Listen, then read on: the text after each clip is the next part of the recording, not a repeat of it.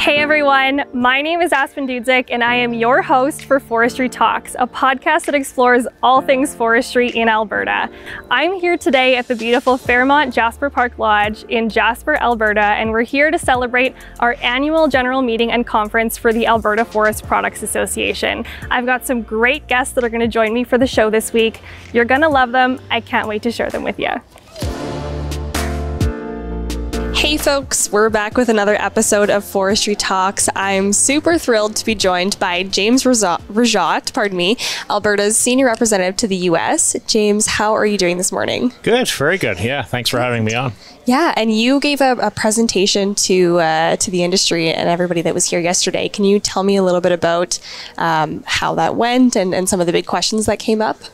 I thought it went quite well. It's really sort of explaining the role that I have and the role that the offices have in the United States. I don't know if many people realize Alberta's involvement in the U.S. in a formal way. We've actually had an office as a province since 2004, 2005. Premier Klein set it up right in the Canadian Embassy. And so we share sort of office space with the province of Ontario. So this has been a long-standing presence in the U.S. And then recently, because of the size of the relationship we have $160 billion of bilateral trade between Alberta and the United States. Typically, we're the second largest trading province with the U.S., but last year we were actually number one in 2022. So go for us. Yeah, exactly. We like to be very positive about that. But we've decided as a government to expand our presence in the U.S. So we've gone from what we had was a couple of years ago was 2 people in the Washington office in D.C. We've opened offices in Seattle, Chicago, and Dallas. We're going to have 2 people in each of those offices to expand our presence as well as increase the number in DC to 5. So moving up to a complement and trying to cover all the regions to not only protect market access for essential products like our forest products, but also to build on that and enhance that trade to ensure that we are, maximizing our relationship with the U.S. and with all of its regions. Yeah, absolutely. That's very exciting. Sounds like there's lots of big new changes that are coming through and really expanding our presence there. What are some of the big priorities for you? Well, the big priorities, I sort of simplify our role in terms of obviously advocacy on some key issues and then business development and trade and then investment. And the third big area investment is really the purview of Invest Alberta Corporation. So if there's a company that wants to invest a lot in Alberta, obviously we welcome that. Invest Alberta works with all of our departments, the industries here, sort of facilitate that. On advocacy, this could be hundreds of issues. Right. And obviously within your industry, you know very well, things like softwood lumber, deforestation in the States. And this is an important point as well. It's not only at the national level, it's at the state and local level as well that we engage. But on the agriculture side, country of origin labeling, legislation, again, both national, state level, things in ensuring market access for our beef products. Obviously, we send a lot of beef to the United States. Includes facilitation at the border and ensuring that we have adequate resources there to ensure markets get across. And then energy infrastructure, climate, environmental policy. Those are massive because of the amount of trade that we have in those areas. So obviously things like pipelines are very important as well. And then on the business development and trade side, that's really looking for can we build on those in our traditional areas, say like forestry, softwood lumber, can we expand our products? And in fact, Alberta, as a province, has increased our exports to the United States, I think more than any other province. But in areas like technology, in areas like film and television, the entire season of The Last of Us was actually filmed in Alberta. And I love telling American audiences that and saying, we can do more with you in this area. And they're like, oh, that's fantastic. I didn't realize that. Certain sections of Alberta have actually, I think, received more awards from a visual point of view than any other region in the world. So this is something we should really sort of brag about, talk about, and then see if we can expand our business engagement there. Well, I mean, that's great, James, where we get to have people like you who your job is to brag about Alberta, right? Yeah, it's the best job. It's like, go to various parts of the United States and talk about Alberta and talk about the great things that are happening here and the ways that we want to engage with them and maximize it. Yeah. What are some of the, I guess, big questions that you get when you're on your tour talking to people about our province? Big questions or surprises? Yeah, it's fascinating because a lot of it, when we're at the national level, a lot of people will look at us and say, like, why is Alberta engaging nationally? Obviously, we work with our Canadian partners, with other provinces, but why is Alberta here? Obviously, because of the importance with the United States. we export more as a percentage to the United States than other provinces. So we're very dependent on that relationship. But also because of our own Canadian Constitution, it allocates jurisdiction over natural resources, for instance, to the provinces. That's very important for forestry sector, very important for the energy sector. So we want to ensure that we have protection for that market access. And in fact, the reason that the office was originally open, as I understand it by Premier Klein, was over an agriculture issue, was over BSE. A lot of people presume it's another issue. But there are issues in which we obviously work with our Canadian partners. They work very hard on issues like, North American integrated market, countering Buy American movements in the United States. But we feel as a province we need to add to that and amplify that. But obviously in certain areas, we may have a perspective that may not exactly be in sync with the federal government. We need to make sure that we make those views known, but obviously ensure that people in the United States are aware of the opportunities here in this province. Yeah, absolutely. And that's so important. You've touched a little bit on exports so far and softwood lumber. And so I'm wondering, I want to get into the softwood lumber issue for you, but I would like to get into the softwood lumber issue with you. But for those that don't have a ton of context about that in general, do you mind giving us some background about the softwood lumber disputes that are going on? So the softwood lumber dispute could be the longest, most challenging perennial issue between Canada and the United States. And I was in federal politics before, and our government had actually signed a softwood lumber agreement back in 2006. And at that time, I think President Bush at the time said he was so tired of hearing about it from Prime Minister Harper, he just wanted the issue resolved. And obviously because of our close links, not only in economic matters, but military matters as well in areas like Afghanistan. But it is probably the most, if not one of the most challenging areas between Canada and the United States. A lot of people in the U.S. who are obviously in that industry, they argue that we in our provinces in the Canadian industry, we do not value sort of our softwood lumber materials properly, and they believe that we subsidize it, which obviously we say is actually completely factually incorrect. So there's a really fundamental issue there between a lot of the producers in the United States and the industry here in Canada. So what we have to do is continually argue, and that's why we as Canada want very much a rules-based system. We want these panels where we can argue that, no, those arguments are in fact completely factually incorrect. We do value our softwood lumber material properly. And in fact, American consumers love Canadian softwood lumber. They need it to build the homes. They need it to address issues like housing costs and that. So it is entirely not only in our interest, it is in Americans' interest to have Canadian softwood lumber at, we would argue, increased levels to keep those housing prices reasonable for their own citizens. Yeah. And so from what I understand, a big part of where this dispute comes from is that in America, a lot of the land where forestry activity occurs is private, whereas in Canada, for the most part, it's Crown land. And so there's a little bit of a difference between how we're accessing that fiber. In Canada, we pay, of course, as you know, the stumpage fees, the stumpage dues to be able to access that land, to be able to manage it holistically for all of its values. But it's a different story in the U.S. And so a lot of these tariffs are coming out of a misunderstanding about the way that we manage the land differently. That is exactly correct. That's a fantastic way of explaining it as well, in the sense of, and this is a very big difference between Canada and the United States. So when I'm down there, we'll say, first of all, provinces have jurisdiction over natural resources under the Canadian Constitution. And so Americans will say that's very different, especially in the Western U.S., where some states have very high percentage federal land in their states, and that's obviously controlled by the federal government. But even beyond that, the notion of Crown land, you have to actually explain this to U.S. policymakers. They look at you and they say, Crown, like what's a Crown land? Then obviously you explain sort of the history of that. So the fact that a province like Alberta with 60% plus Crown land is a very different situation, especially for the forestry sector, but for other sectors as well in terms of the management of that and in terms of ensuring the sustainability of the forest going forward. So it's a very different system.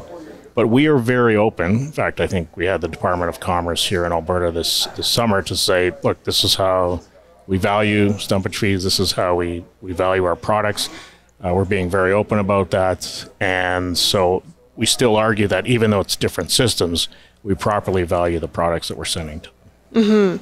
Yeah, absolutely. And that education is so important because what we're seeing right now is these tariffs that are being added to Canadian forest products, softwood lumber products when they're coming to the States. And you touched a little bit about how that also harms Americans, right? Like I think for us or Albertans, we might really be thinking about, well, you know, this is unfair because it's inhibiting our ability to be competitive in the market. But it's kind of on both sides of the border, there are some negative impacts. Can you talk a little bit about that? You're exactly right. And in fact, if you look at the tariffs, so it's roughly $8 billion of tariffs. So obviously this is being applied. It's set aside now. I mean, hopefully there'll be a resolution at some point where there's an allocation of those tariffs. But it is increasing prices then that go into the American market.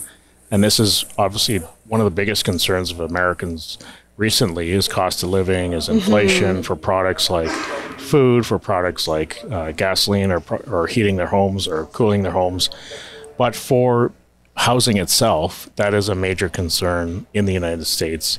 And so the Home Builders Association is a very good ally of ours to say that, no, we want Canadian lumber down. It's reasonably priced, it's fairly priced, but we need more of their product down to ensure that we have that supply to keep housing affordable for Americans. So they're one of our main allies in terms of arguing with key U.S. policymakers that the current system is unjust and tying this up in sort of panels. I think we're on our fourth panel, the legal process continuing. In fact, even this week in Washington, we had people from our forestry department reviewing these panels, and we have our lawyers down in D.C. as well. But this is not the way that two countries, especially the way that we trade and our historical trading relationship. And to your point, our reasonably priced lumber benefits Americans to a huge extent. Yeah. Yeah, absolutely. And you touched a little bit about how this has been an ongoing review, or this has been one of the biggest challenges. Can you give us like a really quick drive-by of the history of softwood lumber and how long this has actually been going on over the last however many years? Well, this has been, I would say, decades. So this is just a very long-standing perennial dispute. Again, when they had the agreement in 2006 between the governments at the time, this did sort of, at that time, so it settled the issue for a period, and then that was extended. But it has always sort of been percolating in the background. And it's been percolating because you have U.S. interests who approach their representatives. And even though you have the home builders on one side arguing that U.S. policymakers should, in fact, facilitate these products, you have a lot of influential people on the other side who argue it's unfair, mainly to protect their market share. And so it has been a long-standing dispute. I think most trade policy experts would say it's the most sort of sizable trade irritant over the last number of decades. Yeah, no doubt. And we can start to hear some of the chit chatter as everybody's rolling out here, because we are recording, of course, at a conference. So that's always a lot of fun. James, before we move on from softwood lumber, I'm just wondering if you have any insight to how things might unfold moving forward. I know, of course, there's lots of work with our federal partners to advocate on this issue. Do you have any kind of early indication or sense about how things might unfold over the next while? So the federal government has been very active in sort of at every step, obviously opposing what the administration is doing, and also encouraging the administration to sort of put people on the panels who are fair and reasonable and balanced to decide on these issues. It's been very, very frustrating for them, as it has been for us, in the sense of the lack of response from the U.S. administration. And it is something for us we have to be very cognizant of, which is this is one of the issues one of the few issues that in our perception is that the Biden administration has essentially the same view as the Trump administration, is it's very sort of not open to sort of discussions with us in terms of negotiation, but also in terms of actually just properly staffing these panels so that we can make some progress and move forward. So we don't currently have a lot of political allies in the United States, and I think viewers need to sort of hear that and understand that, is because a lot of people may be asking, well, why don't they start these negotiations? And the reality is that's something that we're obviously talking to the industry about on a regular basis. Is this the time to sort of agitate? Obviously, we do everything we can on a legal basis, but we don't have a lot of leverage with sort of the political leadership in the United States. As I mentioned, the administration, whether it was a Trump administration, the Biden administration, is not, like, they're just not open to a discussion on this issue in a reasonable way. And then at the political level within the Congress itself, then you have a lot of strong interests that are supporting key senators who are not, frankly, open again to the Canadian position on this. So we really need to do our political work, which we've been doing, and then obviously working with the Canadian government. But we also work very closely with other provinces in terms of when is the best time and what's the best way to engage. Is it to continue with the legal process, obviously political pressure, but at what time do we sort of start active negotiations? I think that's still up for discussions between ourselves and the industry. Yeah, no, absolutely. Well, I look forward to seeing more how this unfolds. And James, we really appreciate your work on this important file. Thank you. Appreciate that. We mentioned a little bit earlier some talk about those do not buy campaigns coming out of the States. Can you chat a little bit about that? So we had initiatives out of both New York and California, sort of deforestation. And when essentially they said, just to simplify it, is if countries are harvesting out of certain types of forests, old growth forests, that then there would be provisions put in place by those states to sort of counter and launch, sort of actions against those, again, in our case, provinces or the country exporting products into those states. Now, it targeted a lot of the forests, in South America and elsewhere, China, but then they included the boreal forest in here. And I would say very candidly, I think there was just a lack of information in terms of what all the boreal forest included, and the fact that Canada and Canadian provinces were then included in this legislation. So we engaged with, obviously, the industry, raised it as a concern. We engaged with the other provinces, so ourselves, Quebec, Ontario, British Columbia, and with the Canadian government and the consulates in those two areas in New York and in California. Very actively engaged with both the members of the Senate and the Assembly who had brought these bills forward. And in New York, we were successful in stopping the legislation. We understand that the senator who brought it forward originally, she may bring forward that issue again. In California, we were successful at amending the legislation twice, and then Governor Newsom in the end vetoed it. Because we did make the arguments that in terms of our certification of the Canadian provinces is higher, much higher, frankly, than what the U.S. has in their states.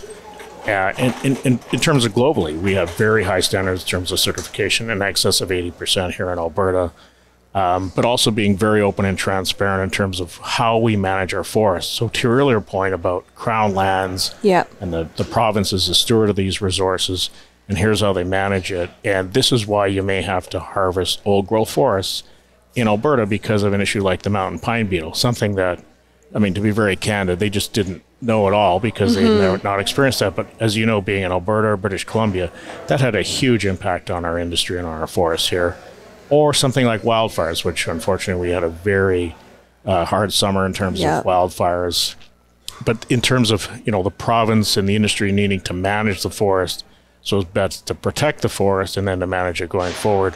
And as you know, people in these rooms here today, they look at it from 100 or 200 year framework, right? They're planning forests for 2 generations forward, right? Which is a fantastic way of looking at it. So once we made all this information available, then people were like, actually, we did not mean to target Canada or Alberta at all. So that's why they were open to amending their legislation. And in the end, the legislation did not move forward. So we're very cognizant of those states, but also looking at other states because we feel it may pop up elsewhere. Yeah. Well, again, we appreciate your work on that file. It was certainly discouraging to see when those bills came out and then that Canada was included in it, but encouraging to hear about how the amendments were made, and there is a little bit of an understanding. I think a big part of where that comes from really is, to your point, a lack of education or a lack of understanding about what forestry actually looks like in Canada. A lot of the times when we think of old growth, we're envisioning these, 1,000-year-old cedars on the coast, and in Alberta, we frankly don't have that. Your mature forests are going to be 100, 150-year-old at most, in a typical boreal setting. So it is kind of a misunderstanding about that. And then the deforestation aspect. If you want to talk deforestation in Canada, that's road building and urbanization. Forestry isn't a business if it's deforestation, right? That's going out into the forest, chopping everything down, and then calling it a day and saying, well, I don't have a job anymore because the forest is gone. Well, it's very good points. And yeah, you're right, because when you're in California and you think deforestation of old growth, you think, well, the redwoods, like, why would they cut the redwoods down? It's like, no, that's not the situation of the boreal forest, as you mentioned. And that's not how we manage the forest either. Yeah. And so that's yeah, once we made those points and explained those points, and that's where, I mean, the industry is very helpful in that in terms of providing information. But we had our forestry department here in Alberta is excellent. And so we had a key policy expert like, actually, we need you to come to New York to sit down with the senator who has the legislation and explain to her kinds of the details of how we manage our forests.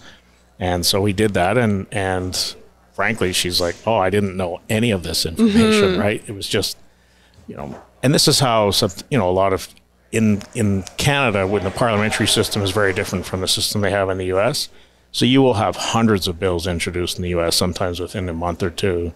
And there's just such a volume of bills that, let's just be candid, the people who, like, is every member of the Senate, every member of the Assembly at a state level reading every single piece of legislation. And that's why you have to become actives to say, no, you're actually passing forward a bill. You may think it's benign, you think it's very, progressive and environmental standpoint, but you're actually sort of, what you're intending in this bill is actually doing counter to what you intended to do. Incredibly harmful to a business that is stewards of the forest and sustainably managing it. Yeah, absolutely. Like a good example, a good point of that is, imagine if you had said you cannot harvest any trees to protect it from the mountain pine beetle. Yeah. Like if you'd said to northern Alberta, northern BC, you can't take any action against that. I mean, imagine the devastation that would have been wrought. Yeah. I mean, the devastation wrought anyways was tremendous, but terrible. But in terms of what could have happened if the industry had not been able to deal with that and the provinces had not been able to deal with that. And I mean, BC, their forests were absolutely decimated. In Alberta, we were certainly no stranger to the impacts of the mountain pine beetle, but the boreal stretches all across Canada. This could have been, the entire nation's problem. Exactly. And it's a great point. I'm glad you bring that up about the preventative action that was taken to mitigate for those risks. Yeah, wonderful. Yeah, so we'll keep an eye on that and obviously watch for that. And I think the other thing to be mindful, maybe the final point, is this legislation, in our view, would have impacted other industries as well. So not just forest products, but products that actually come from the boreal region. So that's something where the agricultural community, the energy community as well, sort of needed to be very cognizant of that legislation possibly moving forward. Yeah, absolutely. I've got one last question for you, James, before we wrap up. I'm curious, what are some of the trends that you're hearing in DC and with this, an election that's coming up on the horizon? What do Albertans need to know? Well, yeah, and it's been interesting this weekend because a lot of Albertans, a lot of Canadians follow U.S. politics very acutely. Obviously, it's a very partisan environment, both at the national and state levels. You've got an ongoing Republican presidential campaign, so we had the second debate this week. But we have a situation where the government may actually shut down on Saturday. So you have Speaker McCarthy on the Republican side, who took 17, 18 votes for him to actually get the speakership. But he has a very, very tight majority, and then he has a number of members of his own caucus, 8 to 10 members, who clearly want the government to shut down to sort of make their point, whether it's on his leadership or whether it's on government spending or both. So it's a very sort of tenuous situation. The Senate is doing what it can to sort of try to pass as many bills to at least get, whether it's continuing resolutions, which just keeps the government operating for a certain period of time. But obviously there's some real political fractures in the United States, both between the parties and within the parties. And so it's a very challenging political environment for them. It's challenging for us, so Albertans as Canadians is engaging in that as we have to watch. Obviously, we want to engage with both parties. We want policies that benefit our province, regardless of who's in power, either in the administration or in Congress. And so we try to craft as much and explain to them how, again, we're a very integrated market. We build things together. We're very interdependent, both from an economic but a military security point of view. And so we need to very much work together and not get caught in sort of the political friction between the parties.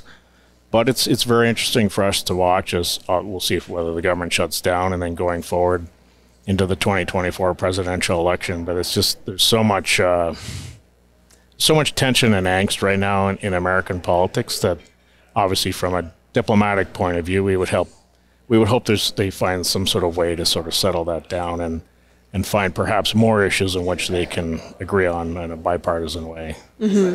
Yeah, absolutely. Well, James, thank you so much. This has been really wonderful. I'm thrilled you were able to join us at the conference this year and to give a great presentation to our attendees yesterday. Yeah. And is there anything else that you'd like to share before we wrap? No, just thank you so much. This has been, fantastic. I really enjoyed our conversation. And just maybe for you, but for obviously really enjoyed the Alberta Forest Products Association. We've had very good relations with them, with the industry. But again, our offices are Alberta's offices. So if people want to reach out to us, please feel free to do so and give us their advice, their guidance, or if they want to expand business development trade in the United States, or if a lot of people even just want to come down and visit and see what's going on in the embassy or wherever, we're certainly happy to welcome that because we are Alberta's offices in the U.S. Awesome. Well, we so appreciate it, James. Thank you so much. Thank you. Thank you. Thanks for joining me for another episode of Forestry Talks, a podcast that explores all things forestry in Alberta. We've got some more great guests lined up for our AGM this week. Stay tuned for more, and if you're curious to learn even more about forestry in Alberta, check out our website, loveabforest.ca. I'm your host, Aspen Dudzik, and I'll see you next time.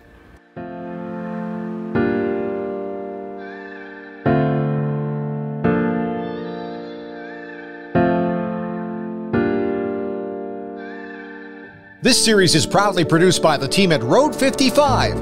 Road 55 creates content that connects. For more information, check our website, www.road55.ca.